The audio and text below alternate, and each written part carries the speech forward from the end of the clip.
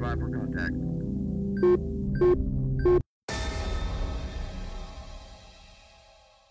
The following program is for adults only. Parental guidance is suggested. In other words, we're gonna be fucking swearing and talking about fucked up shit. Get your goddamn kids away! Leave me alone! Mr. Cook, Mr. Cook. Here, go ahead. Who exactly are you, and why should we care that your band broke up? Actually, that's a really great point.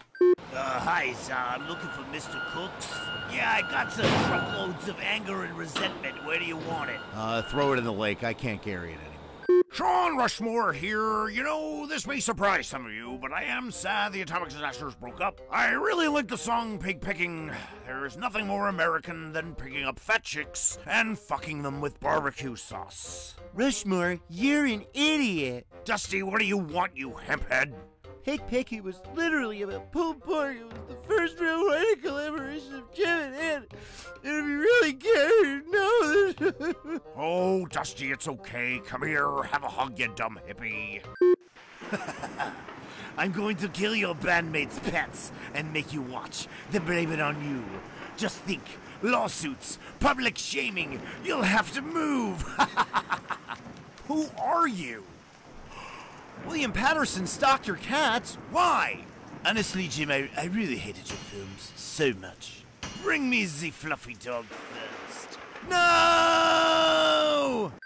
Hey guys, this is Jim Cook. Bands break up, it sucks. I just want to take this opportunity to thank Jimmy Riani, Courtney Panic, and the one and only Anthony Bonilla for our time together as the Atomic Disasters. Like to always thank the Clash Bar, the great bands we got to play with, and all our friends who came out to see us. I wish my bandmates from the bottom of my heart the best of luck in all their future endeavors. And now to lighten the mood, here's something just really stupid.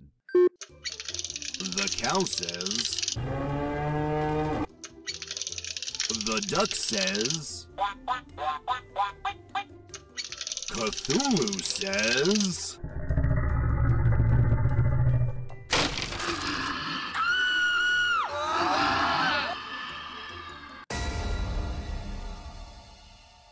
Hey, this is Allie from Dumb Rock Thoughts. That's the name of my blog. I wrote this week about Greta Van Fleet. They sound like Led Zeppelin. I'll just get right to the point. And people are really upset about that. It just really angers people when a band comes out that sounds like Led Zeppelin. This has always been amusing to me that happens. So I looked into that a little bit. I listened to the band, and sure enough, they do. They have the same instrumentation as Led Zeppelin. Clearly not the same guys. Clearly not the same fashion, for better or for worse. People are really upset that they're kind of hedging in on this Led Zeppelin territory, and other people are thinking, well, you know, maybe this is okay. Maybe it's a good thing that these young kids are making a living and winning Grammys and going on world tours, and they're actually playing rock instruments in a original rock band. So I wanted to look into this a little bit and find out why people are so upset, why this is such a divisive issue. I've been watching some controversy on social media about it and decided to throw my hat in the ring. So you can check me out at dumbrockthoughts.blogspot.com. I write about all things rock and roll, all things completely inconsequential, but it's a lot of fun. So put another dime in the jukebox, baby, is the name of the blog. You can check that out there. I play guitar. You can find me in 6/8 Mathematics. You can find me in the Stripped Down Aces. I gotta go because it's whiskey o'clock. Hi, this is Nella, and you're listening to Cult of Contempt. I love to worship Bill's cock.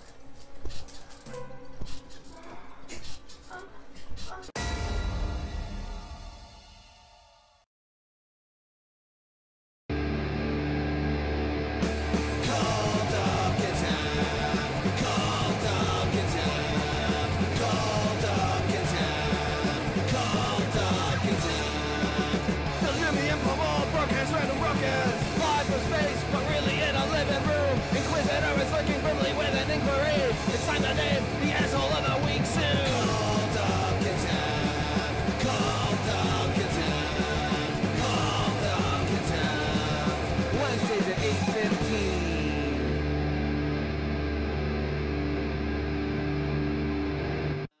Hi! What's up, everybody? Did you miss us? We're back. Here we are. Hey, guys. Back in space. I got a new tie. It's shiny. We're all over the place this week.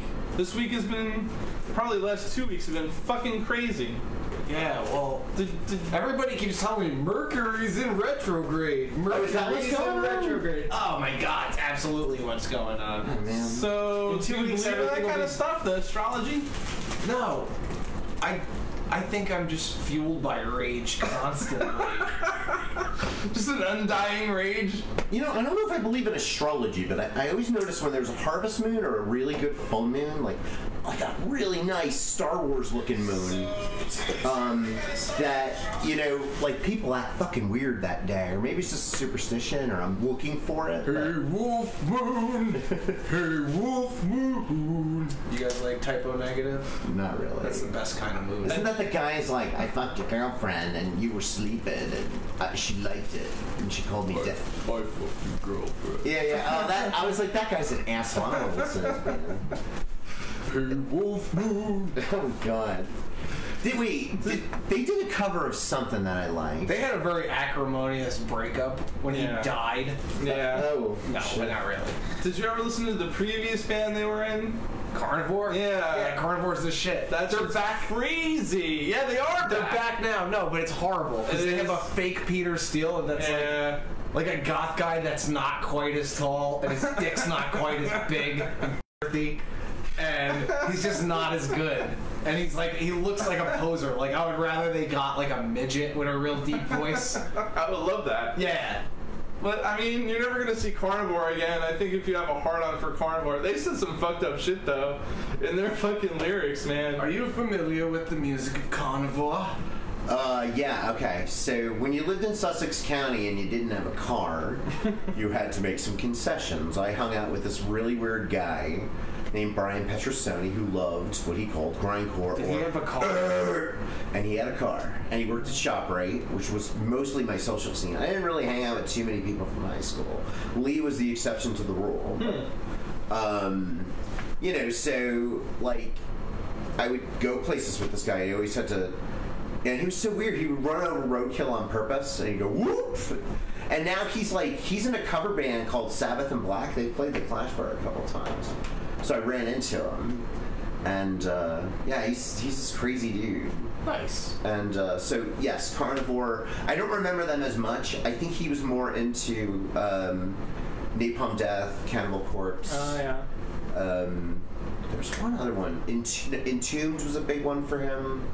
And there was this one band that had, like, all these ugly medical things on their record, like big tumors and shit.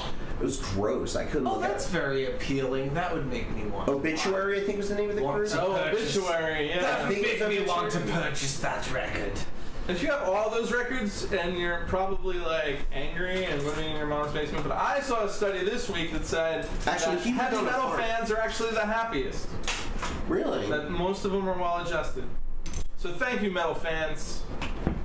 Maybe that's why I'm not well adjusted anymore, because, like, I'm just not listening to metal. You have to get back to the metal. Alright. I don't know. Yeah, you have to listen to Holy Diver! You've been out too long in the midnight sea! Or, You know, by moonlight, we ride 10,000 side by side! you're into the deal, huh? No, that was Manowar. Oh, that, Manowar, yeah. But yeah, oh, I only had Fight in the World. I know. Fighting the world for a chance to play. Fighting the world every single day. That shit's so Kicks cheesy. of metal. Yeah, I love that. I fucking love Manowar. The North Star always That was one of the guides only me. records I think I took back from my wife. The divorce was Manowar. I can't split with Allie because I don't want to break up the CD collection ever. So what happened with your band, man? Or is that off limits? People were unhappy and we broke up, and that's all I have to say about that. Okay. Yeah, are you... And that's the bottom line, because Jim Cook said so. Do you think you guys will ever get back together again, or probably never? Or... Nothing in the near future. I don't know. Okay. As my friend Jake Burns once told me, wait and see. But I don't know. I need some time to figure some things out and sort some things out. And It's like an emotional breakup. Like you guys are all hurting and shit, right? Or what? I don't know. I can't speak for anybody else. Like I said on the thing, breakups suck. It hurts. Yeah. That was cathartic to do something silly, but you know, it was like eating a cookie. It lasted a little while, but I don't know. I mean, no, I'm bummed. I mean, these guys are my family, and you know, families fight, but you know, I don't know. I don't want to name call. I don't want to drag anybody's name through the mud. I just want to get my head right. Right. Because my wife's going into surgery, and my head's not right. And if you're in a situation that's not making your head right, you gotta get the fuck out of that situation. Word up. And you know, a lot of people think mental health is an excuse, but you know, it's Hell no. And it's a reality. It is an illness, and you know. No, I think it's perfectly valid for you to ask for your wants and needs. That's what we should all do, and it's perfectly valid to draw boundaries with people.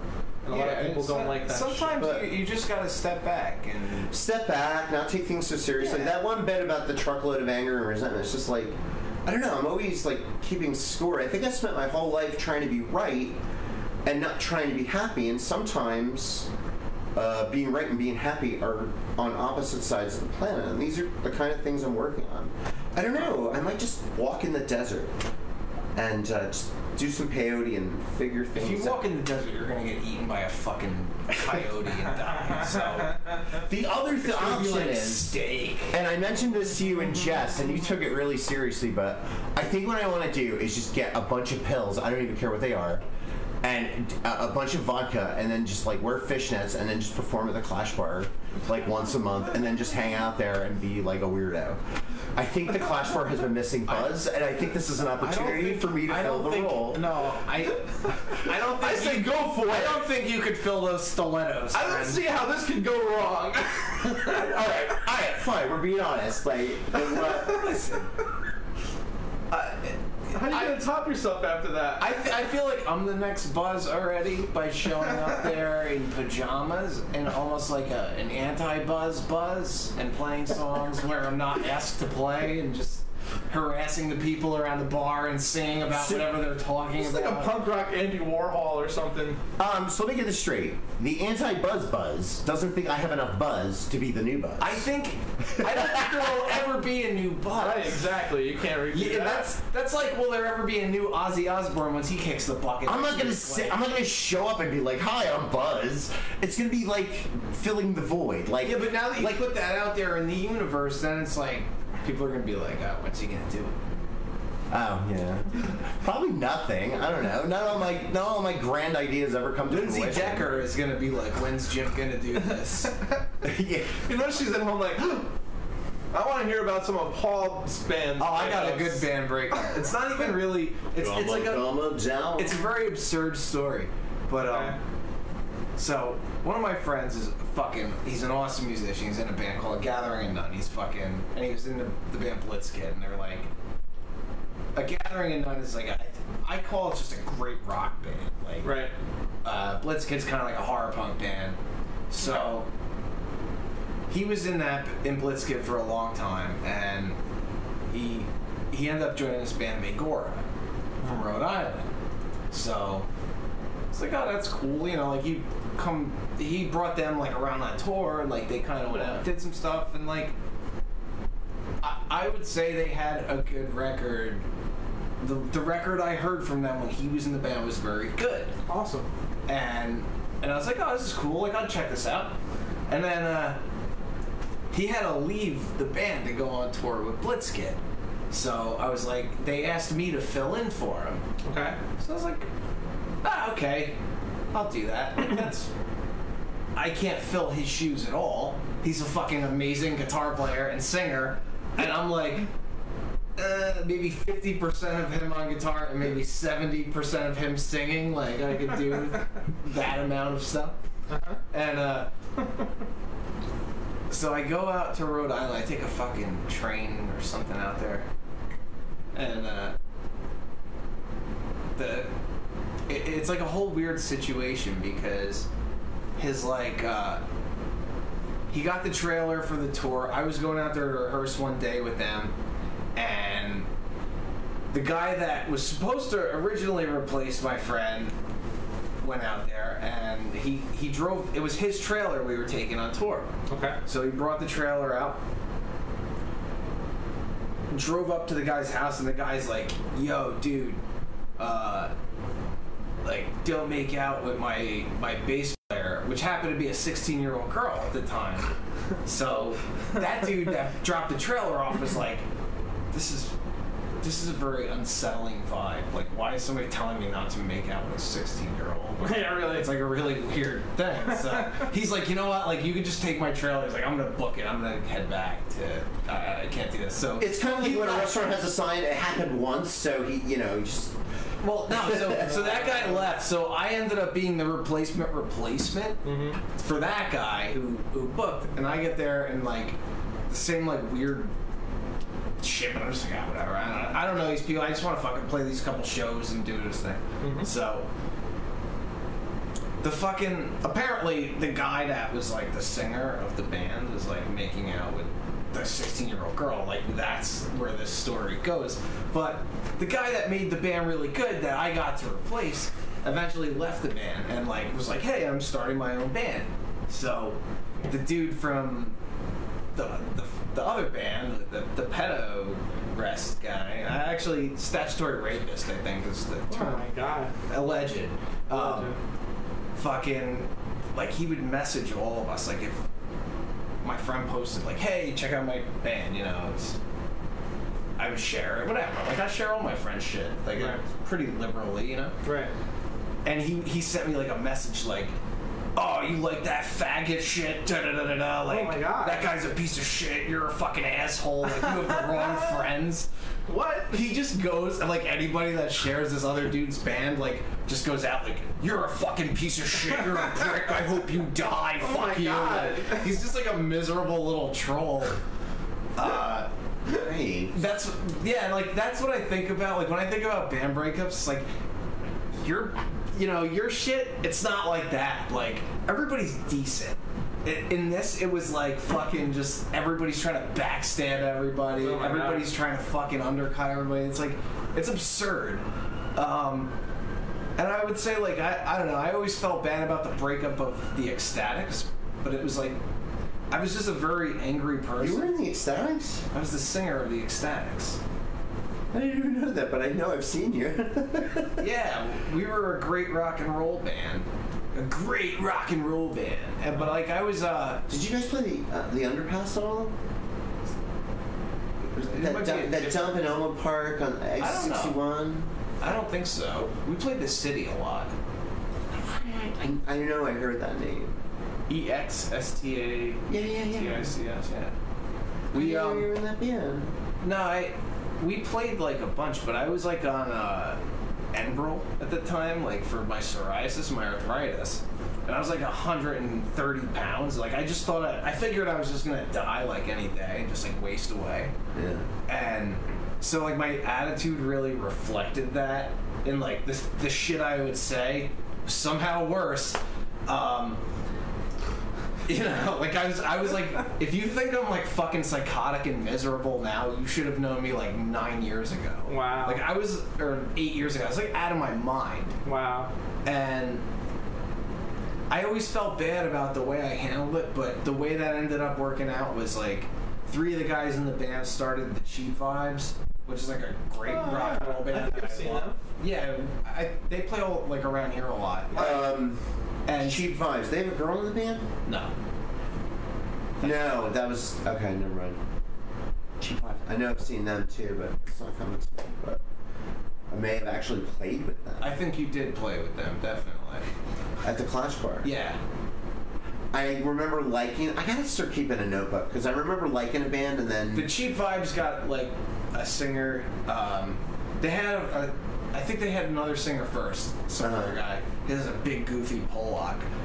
And then they got this dude Bill, who's like fucking awesome. He's like super like influenced by like Billy Idol and like a lot of shit like that. Like the punk side of Billy Idol or the more dance pop. Nah, like Rebel Yell. Okay. Yeah. It's just that he ultimately became. I am obsessed with Billy Idol. I was a big fan. We had the same colored hair. I had a spiked haircut. I had Right. I had the fucking He's awesome. the spike bracelets because like back in the 80s when you were like a wee bebe, you know, like you go to the shore and you play those dumb games, you know, for a quarter and the wheel spins. Like in those days, like every one of them had fucking spike bracelets. It was like a fucking thing. Like it was almost like they were shoveling them out of a truck. You guys all walked around looking like the Warriors. Yeah, but they were like the authentic ones that you know you see in the old like CBGB's photo. They were like fucking pink and pyramid and kind of user friendly. But we thought we were so badass when we were wearing Pyramid them. spikes are what's I up. was like 10, you know. But they say when a trend dies, What that's year when were you? kids 10 adopt years it. old? 84. Yeah, I think I got. I wasn't even in existence. Oh, I got like 12 years old. Yeah. You missed the 80s. They were all right. I was born in 85. 11 years difference. All right, so our 11 years difference is similar to my 9 years difference with my older sister, but I always had kind of a, you know, she was kind of like the second mom, like. Yeah, you learned stuff, like a lot of the stuff that she would know too, probably from her. Oh yeah, she helped me buy my first car. She helped me get my first apartment. That's nice. My sister has always had my fucking back, and she's great. She goes a little too far, and before she had a kid, she kind of like used her maternal on me, and it drove me crazy. She literally criticized the way I was shaving once. I got pissed off and walked out of the house.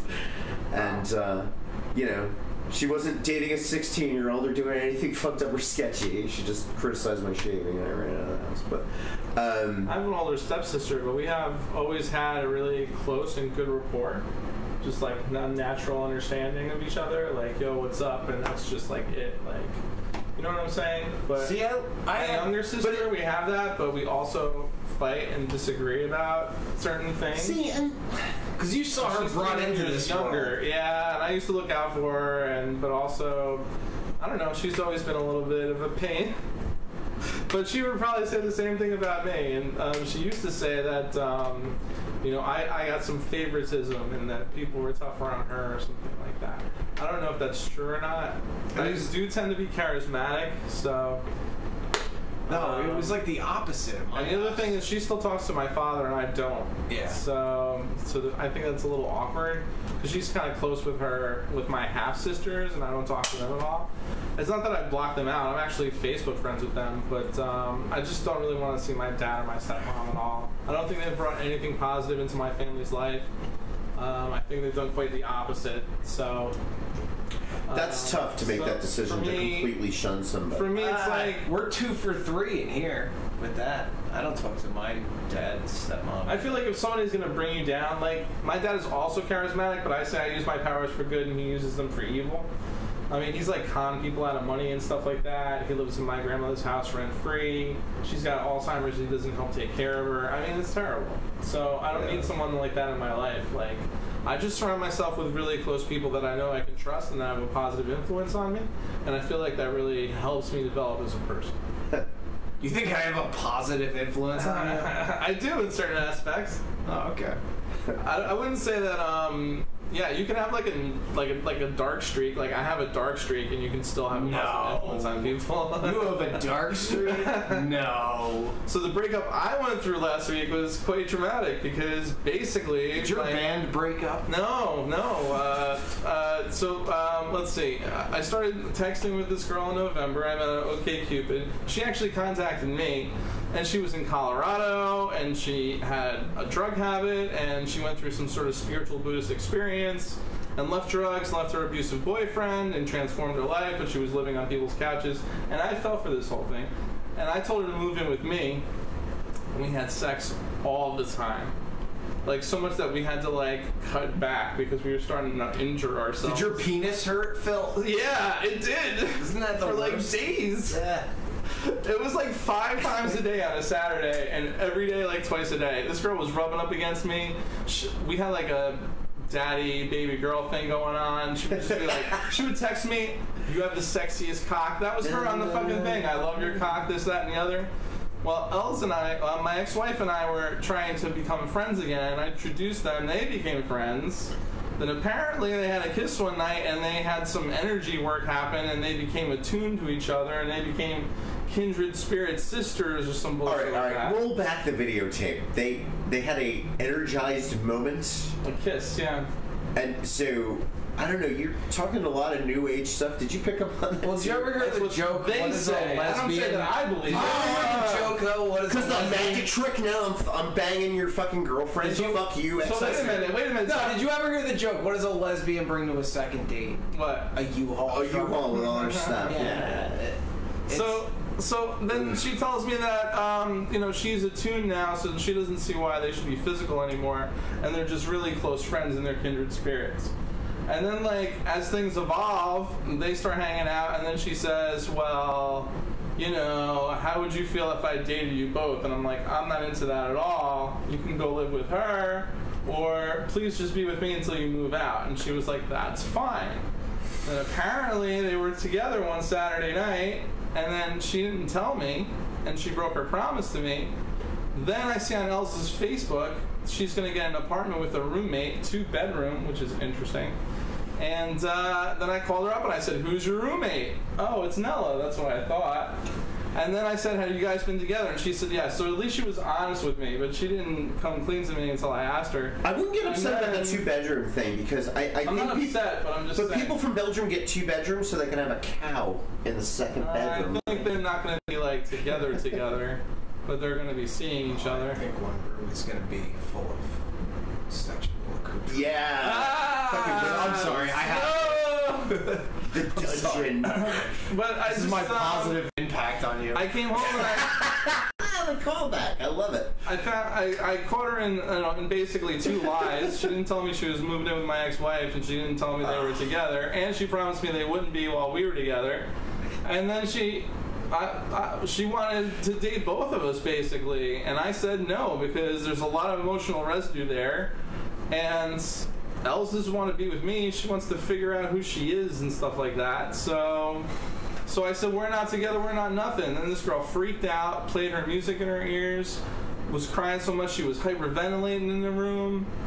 Oh my God. Then basically I called Els up. It was like the next day or the day after. I threw her out. I made her sleep on the couch. And I said, you got to pick this girl up. And then I told her that morning, and she told me that it was a legal eviction and that I should think of a better timeline. And, of course that's just like me to run when things get rough. This is what this girl said to me. I was like, are you kidding me? I dropped her off. I called my ex-wife, and I told her, I said, you better pick this girl up tonight because if she refuses to leave, I'm going to have to call the cops. And then when she got all her stuff together that night, she apologized. She wrote me an apology letter. She's not on your lease, so right? Sorry. No, she's not on my That's what I'm lease. saying. It's not an illegal eviction. Hell no, it's not an illegal eviction. She never paid for And anything. you didn't. It's not like you threw her shit out on the She street. paid for half a month once. You told her to leave, too. She still has shit in my house. I'm sure she does. But what I'm saying is, you told her to leave. And that's not an illegal eviction. That shit Illegal scared the eviction shit out of me. is you throwing her shit out on the street. But I knew she was full of shit. Yeah. And yeah, I think she manipulated Els. I think she manipulated me. Yeah, and then when she had all her stuff together, she's like, you know how many times this has happened to me this year?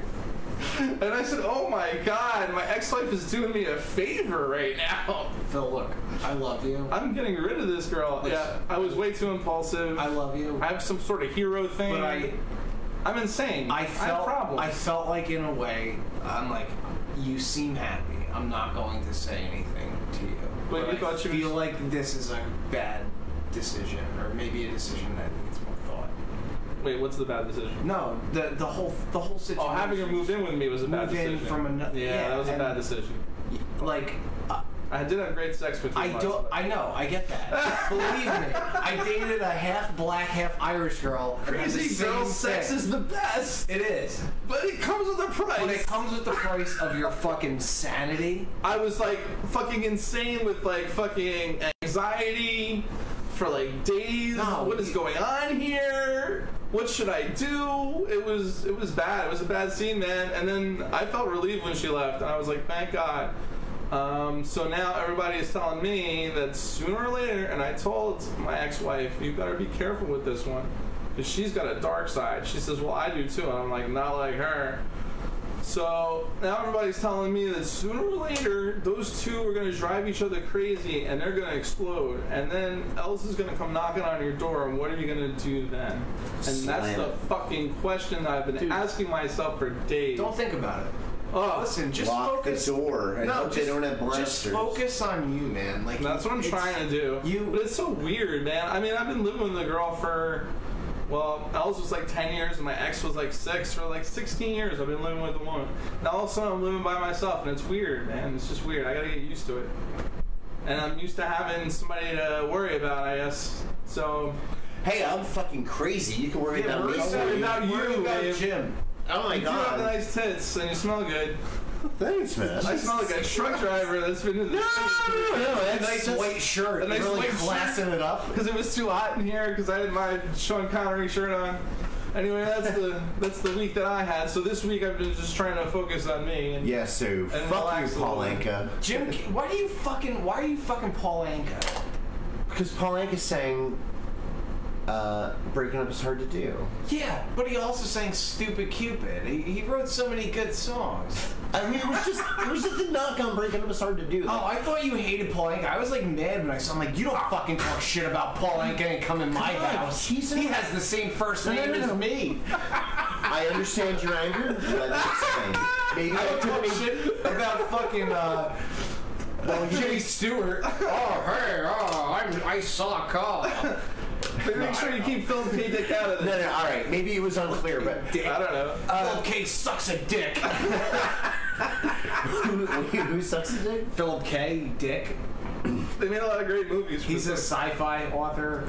Oh, not very well known. You might not have heard. Yeah, I know a few. What do you call it? Blade Runner. Do you know Android's Dream of Electric Sheep? That's Blade Runner, basically. Yeah. Okay. I'm speaking literary terms. Excellent. Literary. Total Recall, that was one of his stories. I love movies. Briefly want to go back to Paul Anka. I love Paul Anka. He's one of the greatest jingle writers of all time.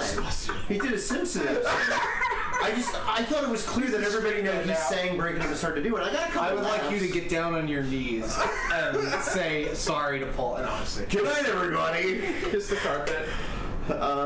You must kiss a Paul Anka record. Kiss Paul Anka just shows up and has rings for some Oh yeah, Paul Anka lives in this building. Does he? No, he doesn't. I remember, I first became aware of the Paul Anka song "Breaking Up Is Hard to Do" in the movie Better Off Dead. Cusack is flipping the radio channels, and every song's a fucking love song when he went through a breakup. Yeah. This is actually this is an apt topic. So then the last one is "Kava Kava Down," and it was, it's that old school recording. Everything sounds cutesy, and he just rips the freaking radio out and chucks it out the fucking window.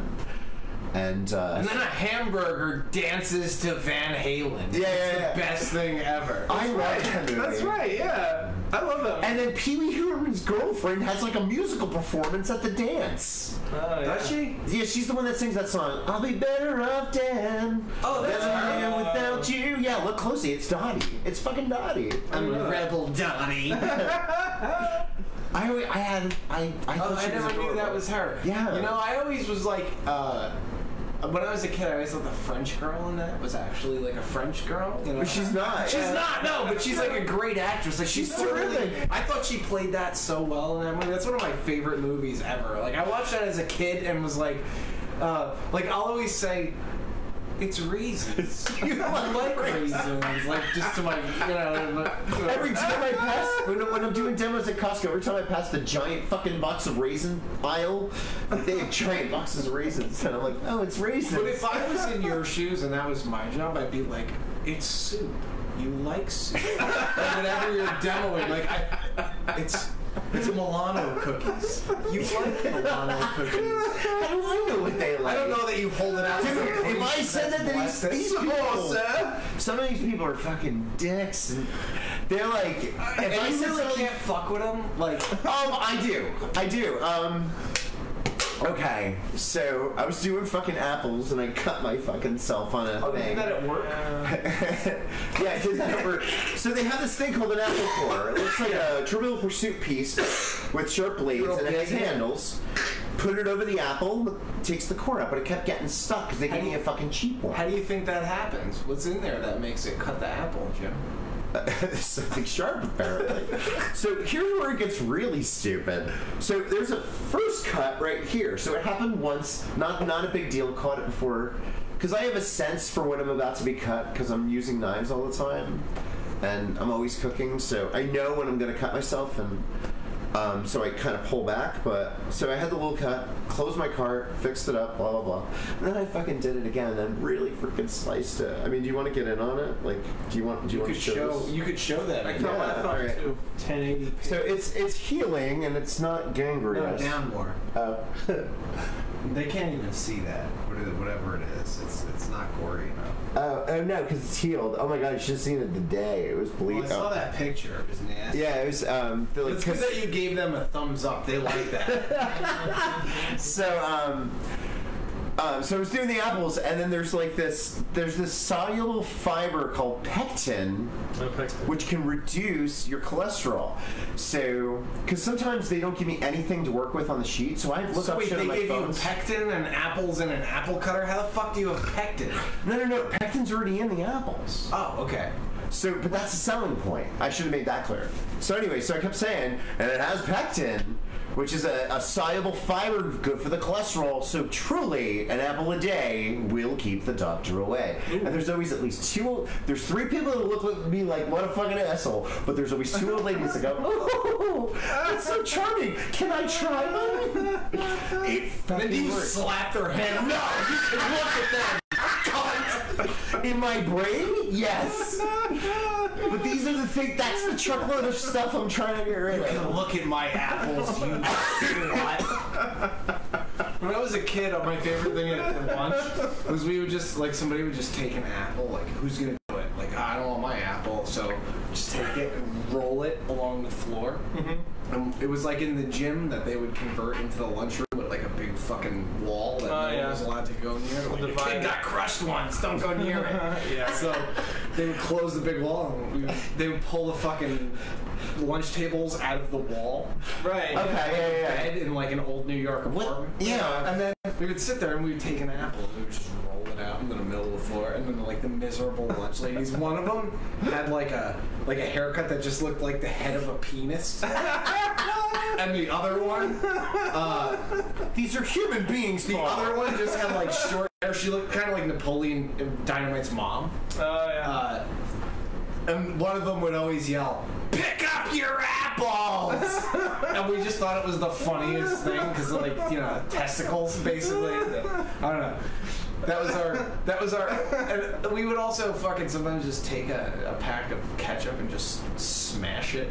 Oh yeah. And I saw many fights go down. Yeah, just like, what the fuck? Like the kid that doesn't expect it. He's just eating his lunch. Happens to be the kid that can kick everyone's ass. Right, yeah. It's like it spills on him. He gets their ass beat. It was great. I miss the grammar school fucking the hierarchy of like just. It's like social Darwinism. Well, you could do anything in 4th grade. Like, you could fucking punch a kid in the face as hard as you want, and it's like that kid learns a lesson, and you kind of learn a lesson. Like, okay, there's consequences for punching a kid, but like that kid learns like, oh man, maybe I shouldn't fuck with kids. It's like a balance. It can be, but it could also be unfair. If somebody's getting picked on or something. Well, yeah, but it was funny. The kid that always did the picking on was like this little fucking squirt, right? Napoleon complex. Yeah, and he would like pick on everybody, and everybody was like all nervous about it. And then I'll never forget this kid. He was like probably 6 feet tall by like 6th grade, and gay as fuck. Wow. Fucking this kid said something to him, and it was like a thing. Like they went to like the principal and tried like for years, you know, like or a year, you know, could something be done about this? Like this kid's being an asshole. Nothing got done. Right. So the kid's mom told him like, you're way bigger than him. Just fucking if he throws a punch at you, fucking throw one right back at him. Right. Don't fucking hesitate. Oh. So this kid, he was like Big Bird, you know, like, just a big awkward kid, and this kid said something to him and fucking pushed him, and bam, like I don't know if he punched him. I don't know if he slapped him. But the kid went down like a sack of shit, you know, like, and never fucked with him again. Good. And I probably didn't fuck with a lot of people again. Like, he was like the kid that, like, if you beat the shit out of him, like, I dropped him on a glass bottle. Nice. And it broke, and he had blood on him. I had his blood on me. Like, it was fucking pretty gruesome. But once that was done, it's like, okay, you know, this kid could fucking do some shit, so I'm not gonna fuck with him. Like, I don't know. You shouldn't have to approach every relationship in your life like that. Like, to be humbled by another warrior. Right. But, I don't know. It's like a weird... like, I wonder how people like that exist now. Like, I wonder if that gets medicated or, like, whatever, you know. Like, I think grammar school is always grammar school and kids going to be kids, but, you know, when you become an adult, you obviously can't settle it that way unless it's in the ring. Yeah, no, you could settle it in the ring. I'm all about that. You can settle it with pistols if you wanted, but... No, we go get mattresses. We just carry them on top of our car. Nice. Combat league. Nice. We gotta get that kid back in here from last week. Hell yeah.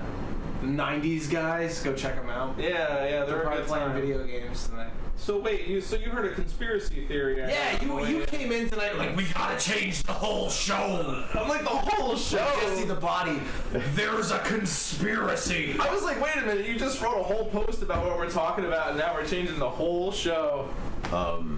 Look, as far as the post, if we don't talk about it, I gotta make an executive decision. And if we don't talk about it, it doesn't matter.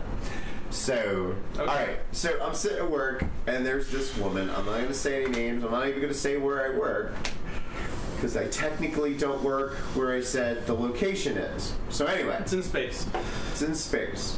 On Jupiter. On Jupiter's moon. Ooh. We got done early, and a conversation evolved into how much Governor Murphy's an asshole texting the rain, and then... I was like, oh, I didn't hear about that. I gotta look that up. And she's like, oh, also look up the coup. Did you hear about the coup in Obama? And I try not to talk politics anymore these days because it's just too polarizing and nobody wants to hear anything. Isn't Obama retired? And that's why I was like, please tell me about Obama and the coup. The scary black and man. I got Obama and the coup. Obama and the coup. Hi, Bolivarian. Obama and the coup. Nice. Go on. So please continue your riveting story. So apparently, James Comey's involved. Of course. And like most conservatives, there's no nuts and bolts to this. James Comey's involved, and it's related to the Steele dossier, which Obama and the Clintons and some corporations made false to unseat the president.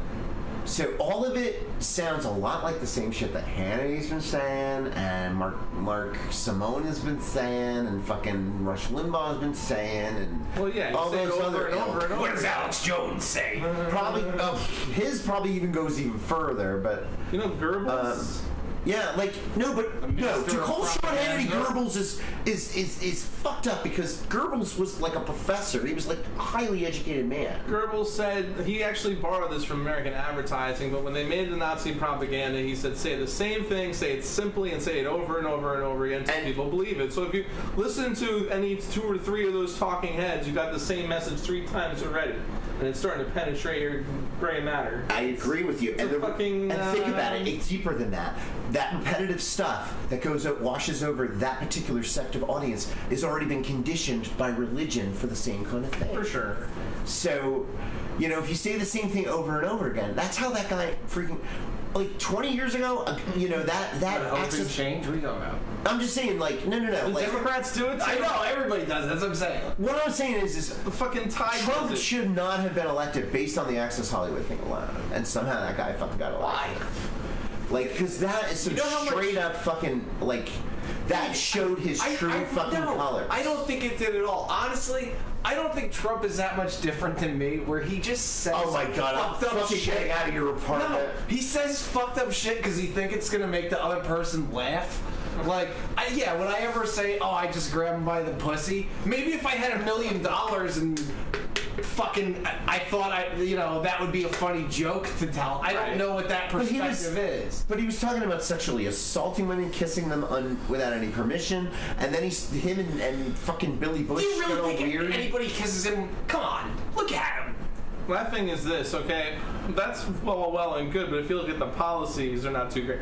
He just signed something that, they can just throw chemicals into the fucking water supply, just all this. They're opening up all kinds of shit, and they're just rolling back all the regulations. I don't know, listen. Who gives a fuck about anybody but the rich anymore? And I'm gonna say one thing. There's something about, you found out all this shit about Bill Clinton, after the fact, right? There's something about he got a blowjob, woohoo. Well, yeah. Well, no, that's when he got caught. You think that was the first fucking blowjob Bill Clinton ever got from an intern? That's not corruption. What you're doing is that whataboutism. No, I'm not every doing time you bring up Trump being a fucking creep, the first words out of a Republican or conservative's mouth is Bill fucking Clinton. No, but Clinton's irrelevant. But he's honest. He's pretty much in the forefront. He's not honest. He tells people he's gonna lie. He's not honest. And he lies. And he lies. I think that he's fucking. People voted for him because they felt like he just put it out there and didn't give a fuck. Right. That's what made him different from other politicians. I'm not defending him. What I'm saying is his game plan. Dude, he did a fucking roast where every great fucking comedian that was alive at the time came and said the worst shit about him. And at the end of it, he said, and now I'm gonna run for president of the United States of America. And everybody thought that was the biggest joke. Right. He was in pro wrestling, right? He telegraphed this for fucking 14 years. He was in pro wrestling. He was on TV on The Apprentice every fucking week. He was in tabloids. He was always in tabloids for one thing or another. It's not like he did the whole birther thing. You know what I'm saying? He cultivated a fucking very insane, kind of crazy fan base, but also got a lot of sane thinking people along the way that, A, they're not going to vote for Hillary Clinton. They would have voted for Bernie Sanders, but she fucked him. Basically, yeah. So it ended up being... I think the Democratic National Party fucked him.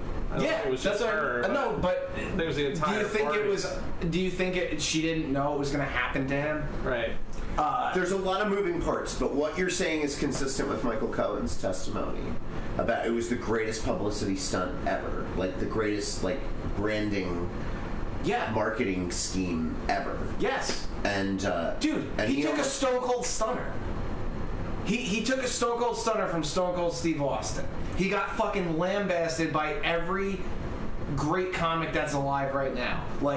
Any shitty thing that could have happened to him or that he would have done, I feel like it would have already toppled them. And it didn't. It just fucking snowballed into this thing that we have now as president. He's in bed with the Russians, man. I always heard...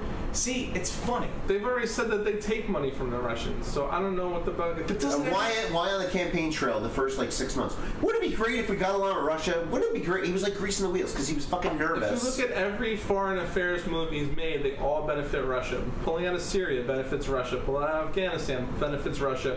Getting less in touch with NATO benefits Russia. Threatening our European allies benefits Russia. Every move benefits Russia. Look, I get it. He's a cult of personality. It's a I get what you're saying, but the thing is, not his supporters, just Trump himself represents everything I hate about America and the greed and the pompousness and the fucking hypocrisy and the fucking xenophobia and he just represents everything I fucking hate. But what about? I mean. What has Obama done since he left office? Let's do whataboutism. The guy gets a shitload of money for speeches. Do you think he's not motivated by some kind of greed? He did a lot of this, drone kills. That was a big thing. True. There's blood on the hands of a million. Yeah, and I got into a fight on Facebook with your ex-wife.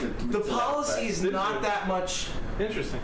Like, I would say there's about 50% of shit that Trump's done that was already happening for years before, you know, probably during Bush. I mean, you could say Bush started it because they didn't have the technology, you know, whatever, but it's meet the new boss, same as the old boss, with a different group of people that's mad. That's all it is. But it's the same core shit that's gonna happen regardless. I don't think there's... Look, maybe I'm an old lefty, but like, I just think government should do for the people what it can't do for himself, and there is, I don't know, the way capitalism is working and the way things are going. I mean, come on, life is not about, you know, you work hard, you do your thing, you're supposed to have everything. It's dead. It's all. Yeah.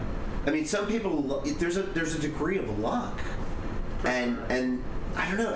I don't think that. I mean, bottom line, I don't think somebody should be, you know, a fucking heart attack away from bankruptcy or a cancer diagnosis away from bankruptcy. I agree with you. There are some basic things that need to be done, and there was a lot of saber rattling about fucking, you know, rebuilding the infrastructure, and Trump's gonna rebuild the infrastructure. What has he fucking done? Nothing.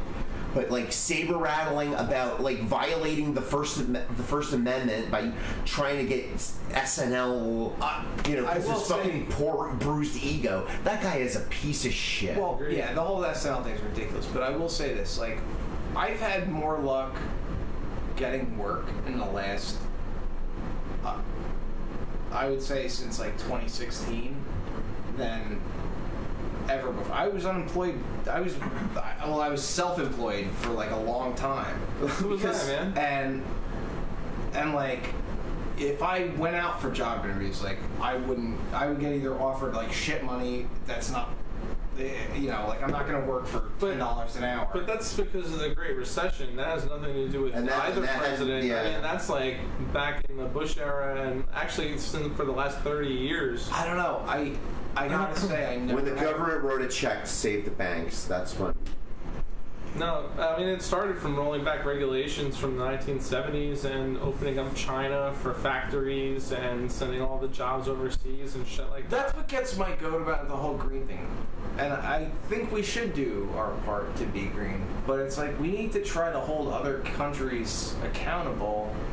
But then you think about that, it's like, okay. We pulled out of the Paris Accords. Well, no, yeah, but we also send all our manufacturing overseas. So all the pollution that manufacturing shit makes now comes out of China. So it's like, can we really blame them for fucking polluting? Yeah, right. Too? Like, somebody's got to fucking do it. Yeah. But I feel like the onus is almost like, we don't make that much pollution. Like, we, as a country, generally consider trying to cut down on, you know, all that shit. Like, cars get more efficient. I think as an entire world, like, cars get more efficient. You know, they release less carbon monoxide, shit like that. Like,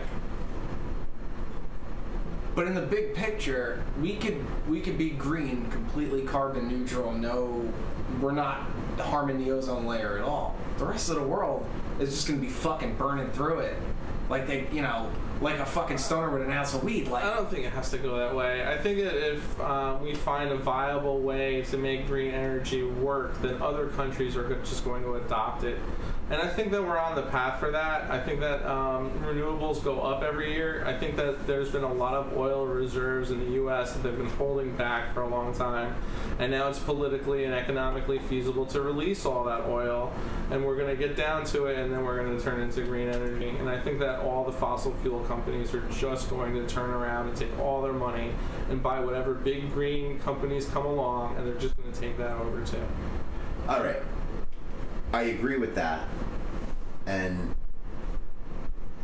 I don't know, there's an aspect to our society and capitalism that is really fucking with the environment, and that is the wasting of food. We waste so much fucking food. You have any idea how much? I threw away 3 garbage bags full of perfectly good tortellini. And for a fat guy, that's really upsetting. I mean, it's really fucking upsetting. somewhere? Technically, that's theft, and I could be prosecuted for shoplifting. Yeah, that is like that one of those things. Right? It's technical, even though it was already paid for, but I have no ownership of it. Yeah, you're just I'm the handler. You're the transporter. You know, so, but no, but like, I'm kind of like, all right, remember G.I. Joe? There was like Hawk, Duke, Flint, and then the lily asshole Beachhead who was so ashamed that he was fourth in line that he wore a green mask. I'm Beachhead in this job.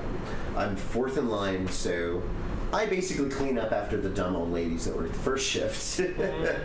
So, but I don't know. My show a couple weeks ago with the Stripped Down Aces, like about 10 people, past and present employees, came to see me. That's cool. Even my supervisor, who I had butted heads with. Yeah. Now we're cool. Nice. And she showed up. She did not have to do that, and that was the coolest thing. And but like, all right. So the thing is, you waste the food. There are people that are starving that could have the food. And the thing is my boss tried to donate the food, but it became such a hassle to gather the food and wait for the people to show up to pick it up that he said it was wasting too much of his day and he couldn't do it anymore. So it's just. But the thing is all that tortellini I threw out, somebody had to manufacture it. You know, the electricity to process it, the gas for, you know, like wasting food is. But can't you yourself, as the passionate person, just take that tortellini yourself and bring it to like a food bank or something like that? Can't get out the door with it, dude. I'm not going to lose my job if I try to get out the door with it. When it's time for you to leave, couldn't you do that yourself? I could talk to my boss, but... Look, I got an extra turkey at work around Christmas time, and I actually brought it to a food bank. Did you put your genitals in the turkey? Well, yes. The thing is, the best thing you can do for a food bank is write them a check so they can get fresh food for people. Well, they said they were serving turkey anyway, and it was... Oh, no, what you did is great. Yeah. What you did is great. But I'm saying, if you can set something up with, like, a food pantry in a church or something like that, you can probably just do that yourself, and then you can save that waste. I feel like it's better when individuals who are passionate take control and do something. You're actually exporting your power to your boss who is trying to do it. So I would say just do it yourself, but that's just me. DIY. Word up. And yeah, I'm going to talk a big game. The other problem in this country is that, you know, we don't you know, as I guess the lower classes, we don't think about class in this country.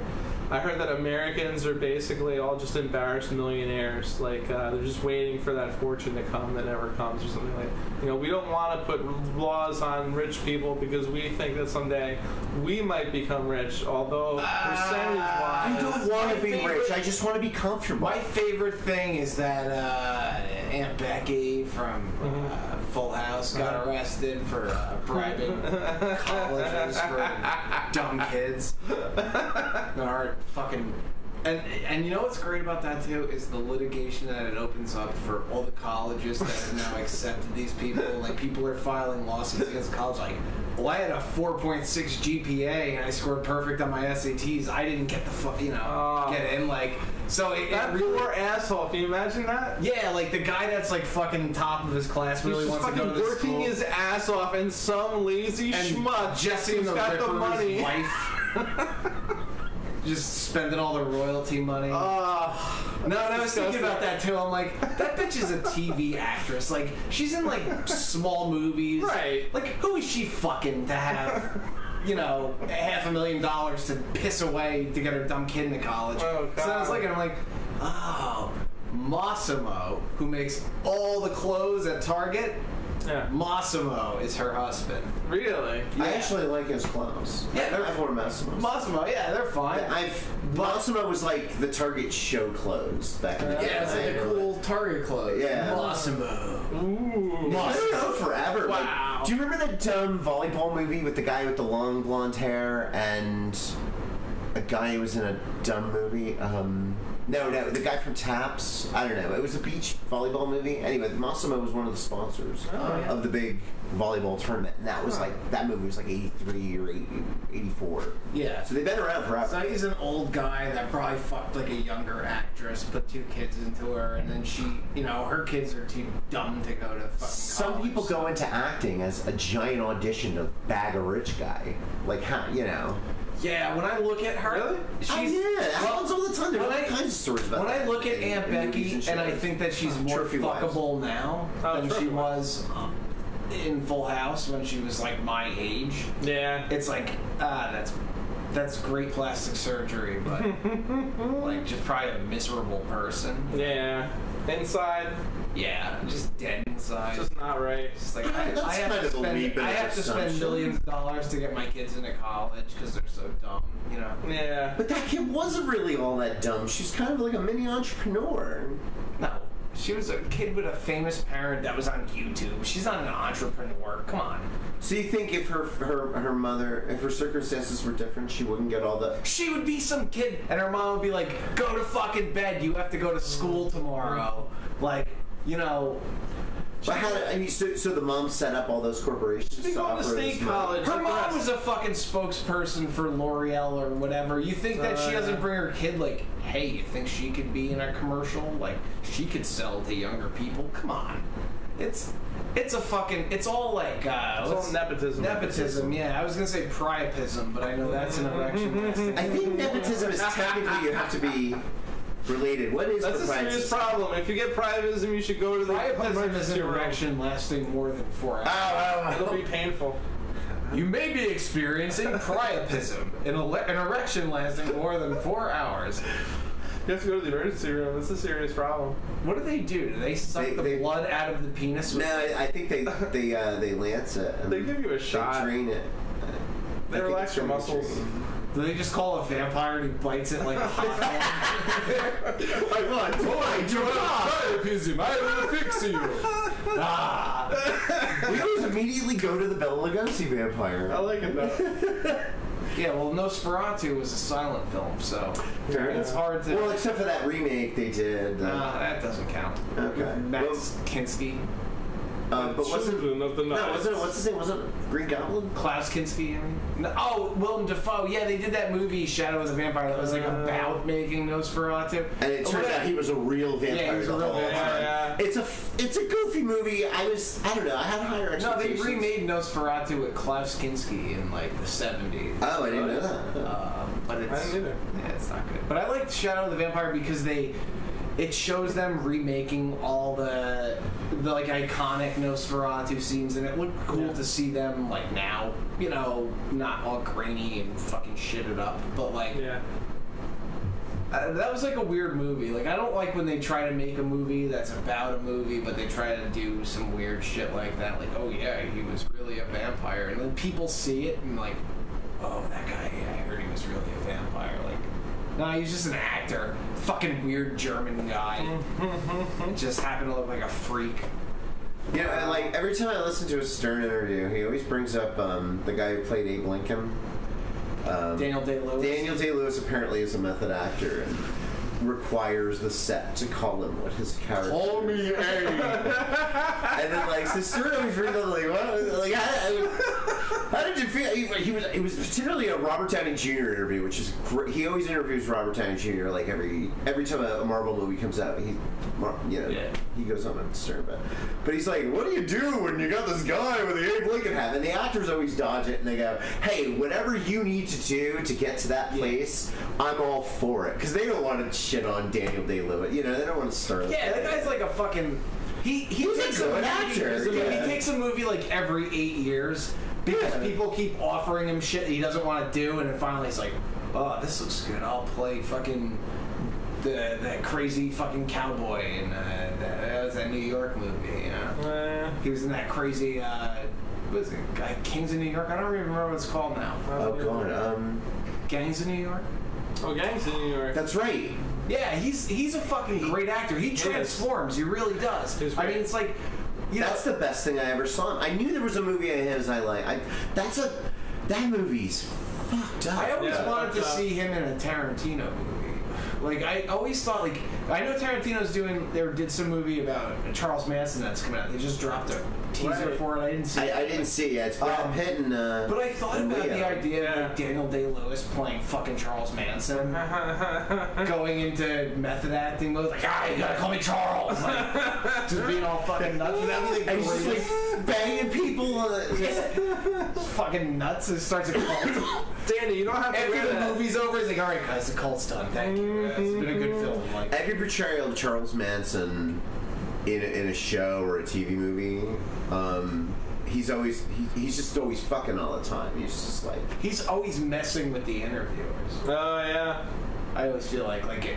I used to. My friend says I did that one time.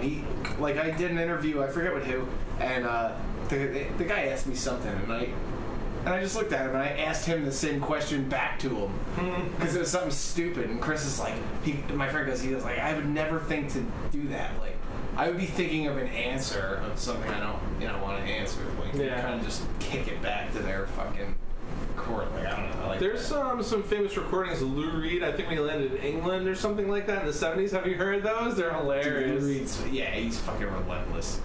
And if you just listen to them, that's just every remark he makes is just both cunning and funny and kind of biting at the same time. I always thought Lou Reed was a dick.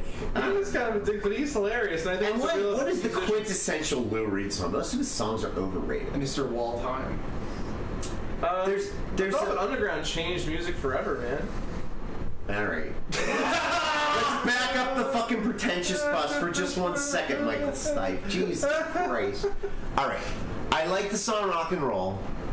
Okay. Hanging around. Dude, he's got some fucking songs that are awesome. Exactly. I just think he's a little overrated. I think that the songs that people really like from him are overrated. I think the songs that people don't know from him are fucking genius. Like, I always think of Lou Reed and the Velvet Underground almost as like a musician's band. Like, like that's what they say about fucking Steely's Dan, and they fucking suck. Steely Dan is great for reference, isn't it? Isn't that the whole thing? Like, that's one of the albums that's engineered like kind of perfectly. Aja or whatever, Aja, yeah. It's the. I have my buddy Brian Wexler's like in the bag for the record thing and trying to find the perfect sound. And that record is always regarded as. Do you know what Glenn Danzig professes to listen to on radio show? Like when they ask him, like, "What do you listen to lately?" You know what Danzig listens to now? No. What? You're gonna shit your pants. ABBA. Shut up, dude. No, that's what he says. I shit you not. ABBA is an engineering miracle, and their harmonies are amazing, and their songs are goddamn catchy. Like, I'm thinking of Waterloo right now, and I can't get it. Every time I drive in Byron, there used to be this place called Waterloo where they used to have shows. Waterloo Village? Yeah. Oh, yeah. And I went there when I was a wee child. Right. Did you go to the Village or, like, to see a concert? Oh, I went to the Village. Yeah, the Village I watched Street. a guy fucking, I don't know. You know, like, shucking corn or whatever. I don't know what the fuck they were doing. Some bullshit your parents making. Like, Jody from Canada dragged me to that place, but I don't know. I make the most of it and just post for goofy pictures. Think about women in, like, you know, hoods, like, you know, sweeping with, like, a broom made of sticks or something. And they probably pay those people to stay in character. But what was my point? Every time I pass by Waterloo, that goddamn ABBA song comes in my head. Also, Steve Jones from the Sex Pistols always said that he stole a lick from an ABBA song, but I can't remember. No, Steve Jones, right? Steve Jones? Steve Jones? Yeah. He stole a lick Good bass player? What's that? Was that the good bass player? No, I thought it was the guitar player. Oh, was it? I don't know. I forget. I don't know. The Sex Pistols were a goddamn blip. You know, Johnny Rotten has been like cashing in on that fucking Johnny one Rotten record is. for years. I love him. He's hilarious. He's just such a cunt. Dick. Yeah, that's why I love him. He's just such a dick. That's why he's great. Yeah, because but he's a goddamn phony. He acts like any punk rock band that made any money off of anything are assholes. But the thing is, the Sex Pistols, Susie Q, and whatever, and then Billy Idol was in a band called Chelsea because I read Billy Idol's book. All of them were backed by clothing stores in London. Oh, yeah. They were all sponsored. Yeah. So fuck you for being sanctimonious. You were fucking people sponsored. say the same shit about Billy Idol that they say about fucking the Sex Pistols. It's like, But Billy Idol never made any qualms about wanting success out of this because he had no future in England in the 70s. You're right. And he fucking just kept going when the rest of his band, when Gen X just imploded. Yeah. Because they were all a bunch of junkies. Well, so is he, but it's the same thing. He was a functional junkie. And that's just the way it kind of was. Yeah. I have nothing but respect for Billy Idol.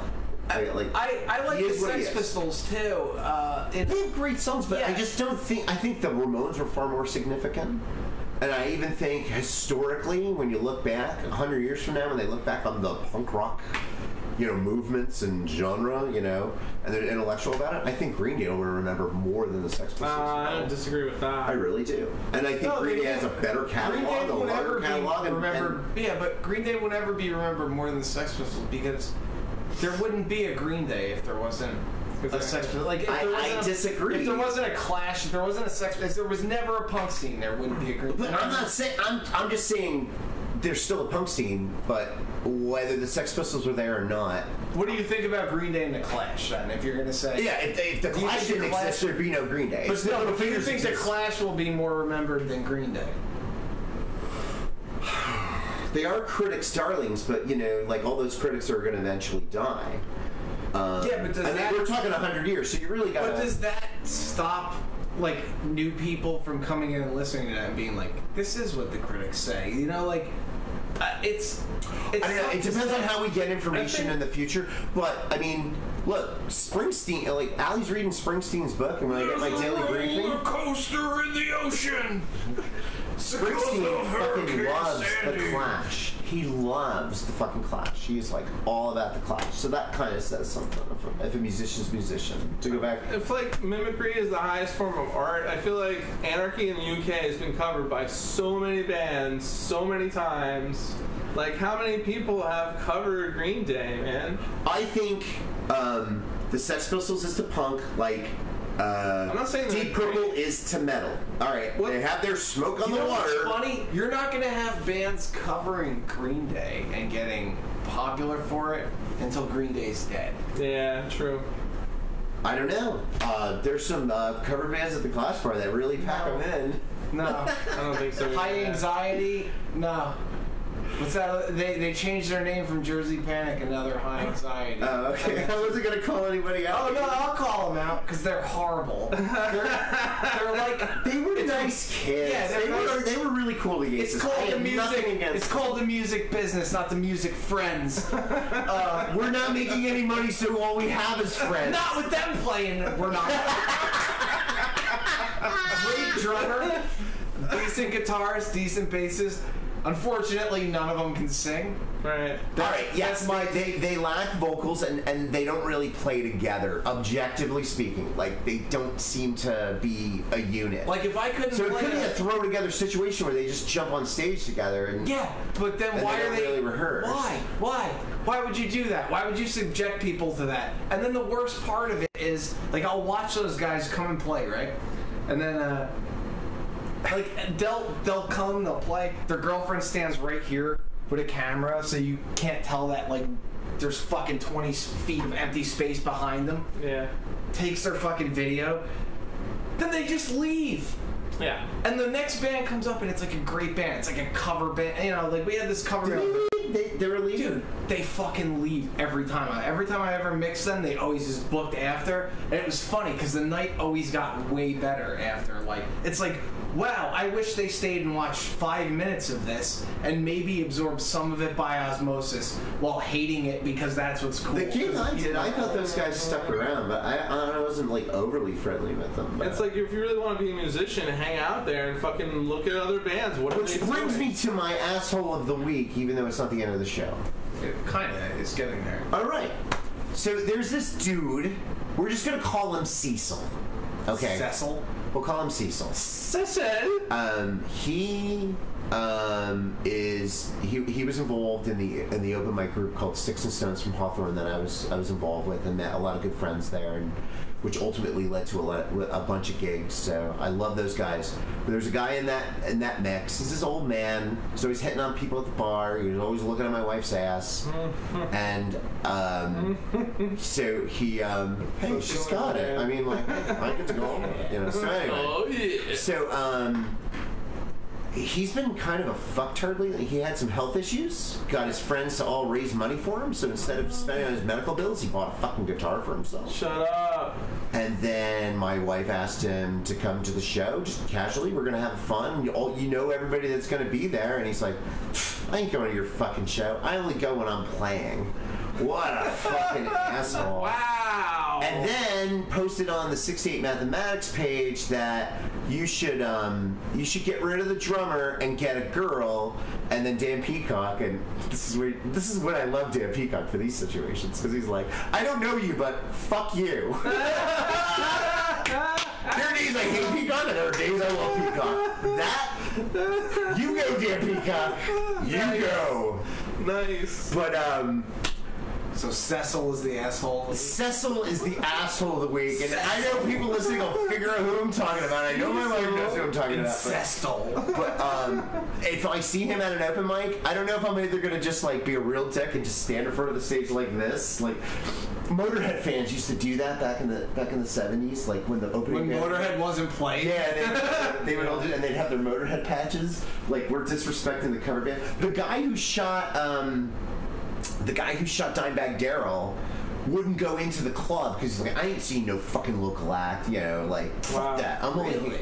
yeah, right before, because that's what the doorman said, because that was the last thing I think he said to anybody before he shot Holy Dimebag. shit, Yeah. what an asshole. Crazy. Yeah, I mean, I'm not embellishing, but No, yeah, but it's something to that like effect. It's in that crazy. ballpark. I never heard that before, but I don't know that much about it. But like, I don't know, like disrespecting, I don't know. So I'm just gonna play on my fucking phone. He asked me how I did. I'm like, I'm not paying attention. I don't listen to people who don't support. Or, I don't know. Should I just not say anything? No. I mean, how do I handle it? Is he good? Is he good, or are you just nice to him? He's better than average. I would just neg him. He does Bob Seger very well. What does he do not very well? Oh my god. What he fucking butchered Stray Cat Strut. See, I would tell him, like, I like Stray Cat Strut the first time I heard it, when it wasn't fucked up by Brian Setzer. Or something. Like, I would just be like a cunt to him, like that. Yeah, be cunty.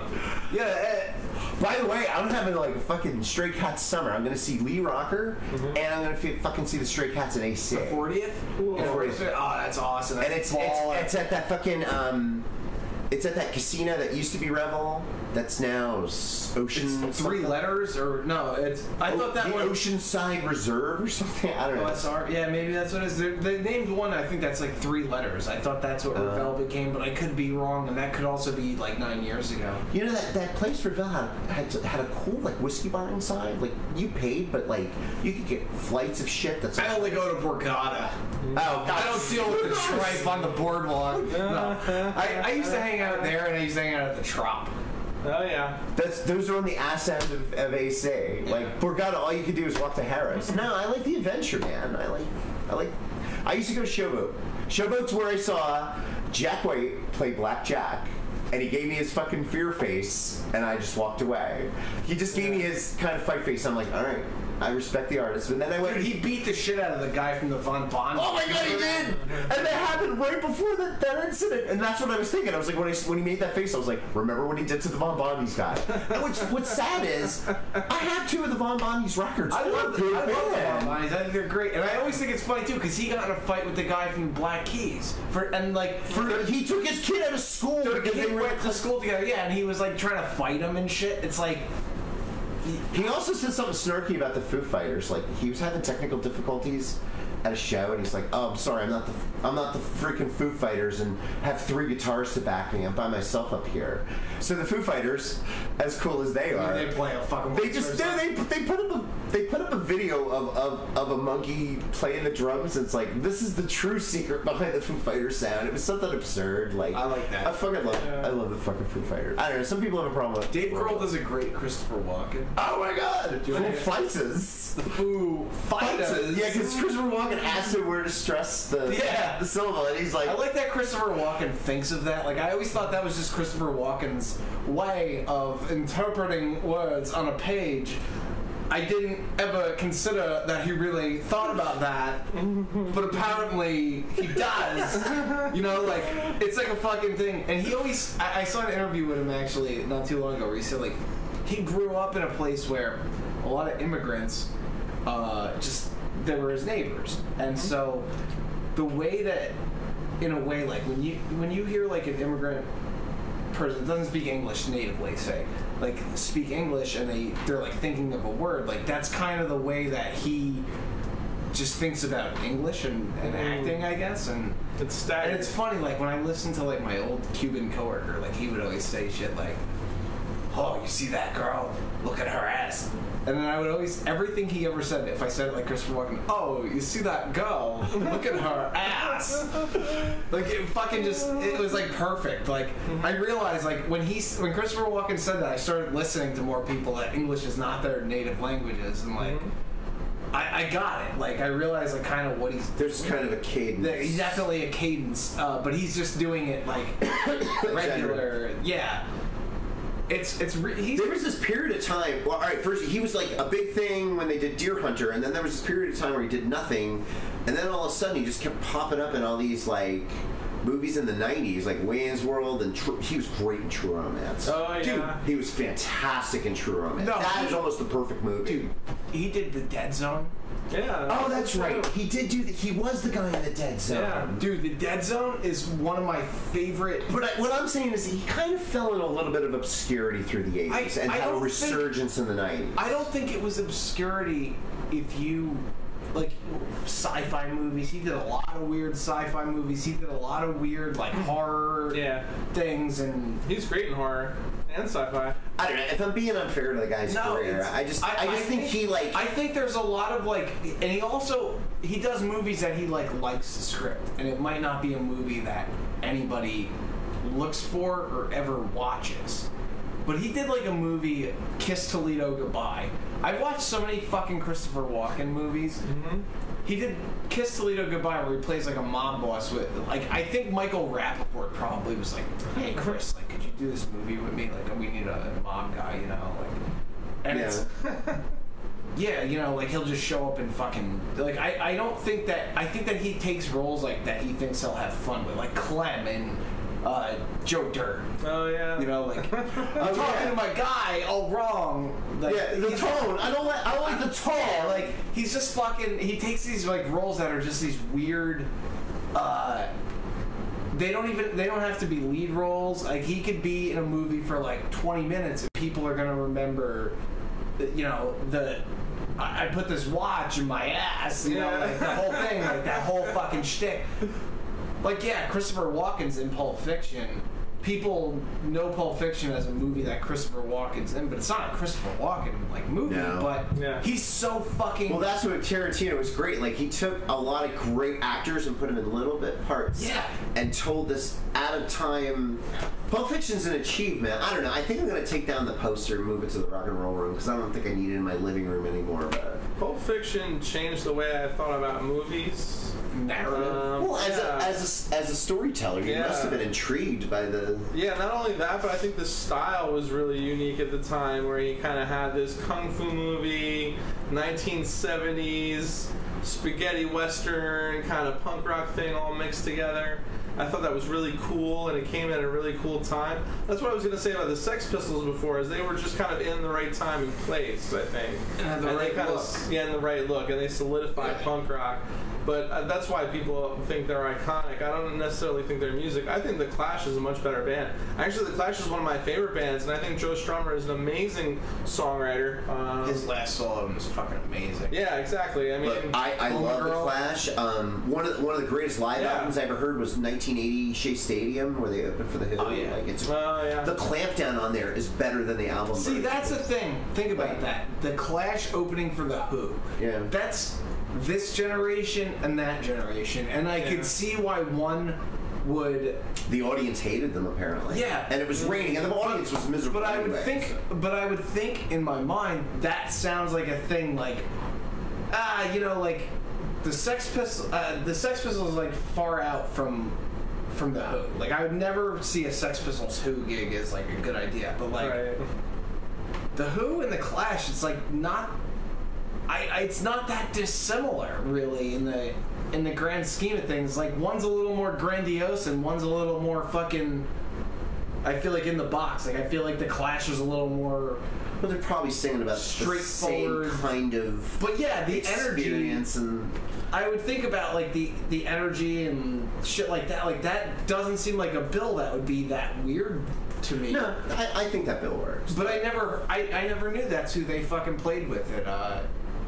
My thing with the punk rock is like, you know, it's kind of like with the hip hop. It's like New York versus LA. But look, England had its merits, but I think it was propped up, and I think New York was more DIY.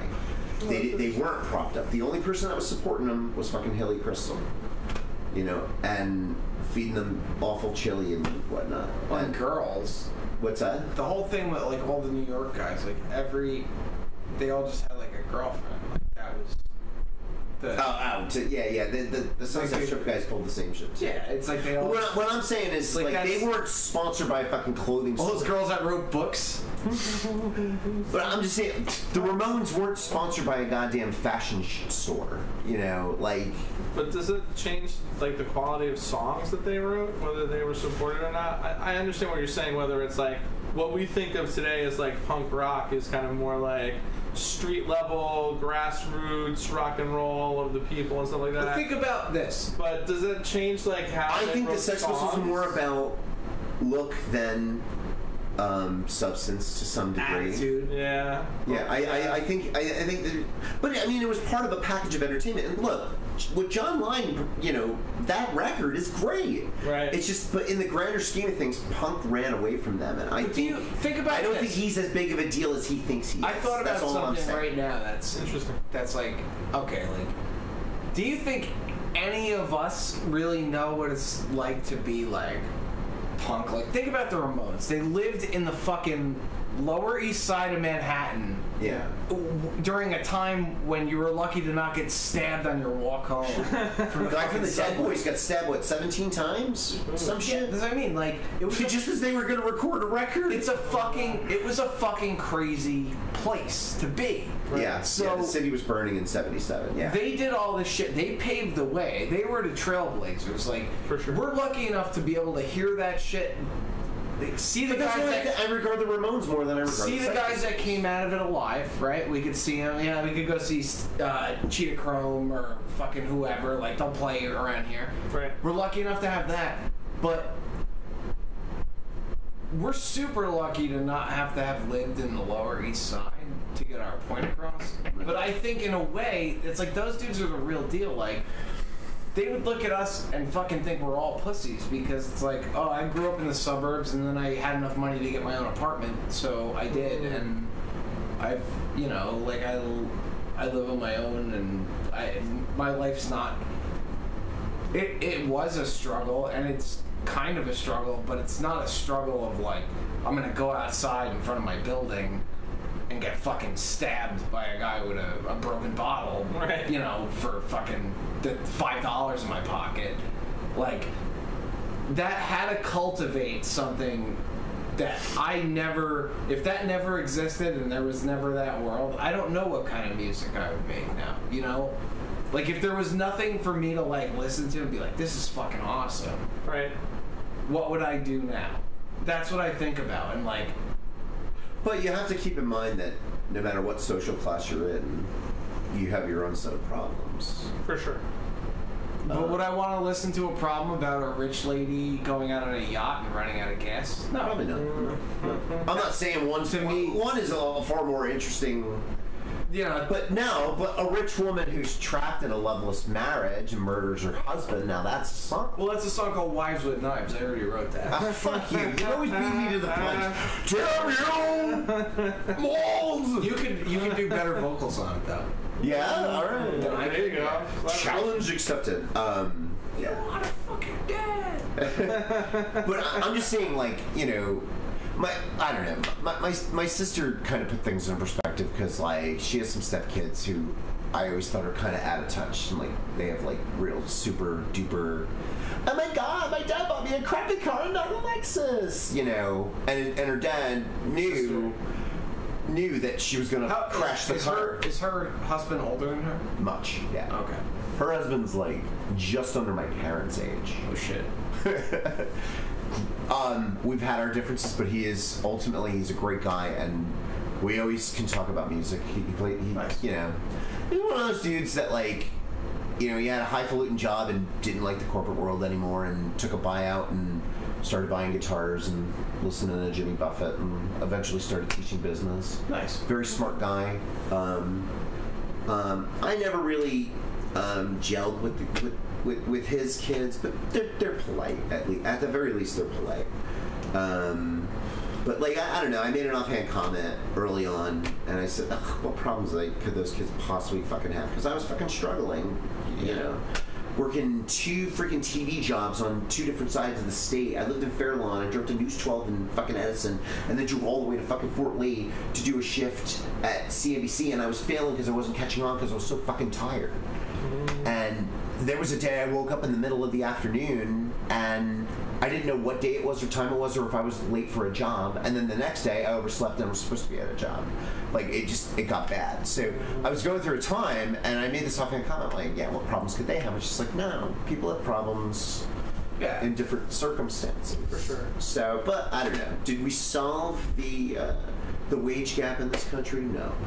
Will we ever? Wages have not been going up. No, but I mean, like, all right. So I guess that brings you to. I mean, how much time have we left? I don't want to get into socials. We're over, actually. All right. Should we just go? Do you guys have, like, an asshole or any final thoughts? Yeah, I have an asshole of the week. Go for it. Me. Why? Because my boss is overseas and I can't understand her sometimes on the phone. Mm-hmm. So when she says, send this to me or send this to Mia, Oh, yeah. it's very tough for me to understand what she's saying. You should just be like, are you saying M-E or, I don't know, how do you spell Mia? M-I-A? Yeah, well, no, you know, listen, I know it has to go to this person, so my attitude is kind of like, well, she wants it, she needs it, it's pretty much done. Like, you could just send it to both of them. Well, yeah, no, I did. And or do you not like? Boy, did I get yelled at. And then I had to send Mia back, like, no, it's not approved yet. I jumped the gun. I'm sorry. Like, please don't use this yet. And then I had to update one caption in the video because I used A instead of our. Oh, God. So yeah, it was an interesting day. But I'm the asshole of the week for me, at least. Who's your asshole of the week? I am also my own asshole of the week for being an idiot, for being a doormat, for being impulsive, for, I don't know, all of these reasons. You know, being impulsive, it's not your fault, Phil, because, you know, Wilson Phillips once said, I don't want to think about it. I don't want to think it. I want to be impulsive. Right. Reckless. Oh, wow. Yeah. And that's catchy too. Oh, It's just being make you do reckless. reckless things. Yeah. No. But this is not your fucking fault, dude. Thank you, man. I appreciate that. Yeah, you follow your heart. Follow your hearts. Listen to your heart. We out. We outie, baby. And he's calling for you. Love you guys. Love you. Bye. Be good. From the bottom. Lindsay, take her get to bed. Presentation of Cult of Contempt podcast. If you have any questions or comments, or want to hear your band on the show, just write us at cultofcontemptpodcast@gmail.com, or check us out on Instagram or right here on Facebook. On behalf of Paul and Phil, I want to thank you for listening. We'll see you next week at 8:15. I'm Jim Cook. Transmission out.